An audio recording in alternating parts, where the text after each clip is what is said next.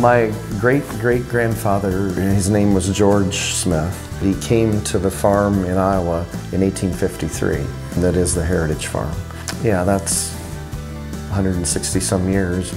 Smiths have been here on that farm. So I think that's no small feat to have survived all the World Wars and the Depression. That makes me proud to have farmed the same property that they farmed. And Marie and I are quite sure that there'll be another generation for sure, so that's kind of gratifying, I think. Nick and I would be the 6th generation. My brother and I work here closely together.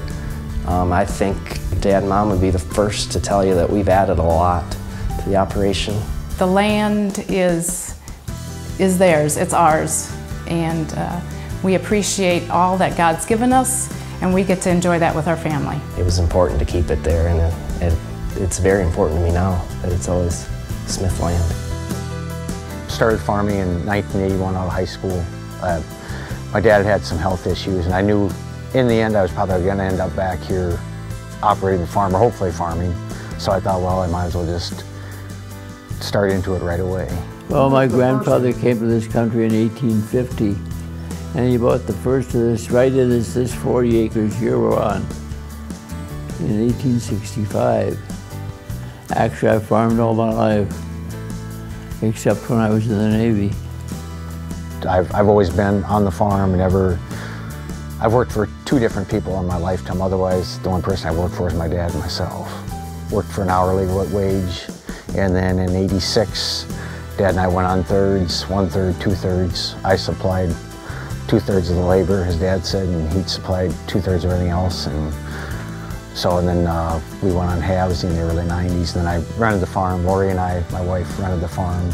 March 1st of this year is our first year to be farming on our own. There's just such a great sense of pride in Tim and Tim's mom and dad. You can just tell it on them. They're just proud to show everything off that they've worked, well, their family's worked 150 years to have. For our Century Farm, we've been here 100 years. My husband and I took over from my dad in 2010. I'm the 5th generation. My kids will be the 6th.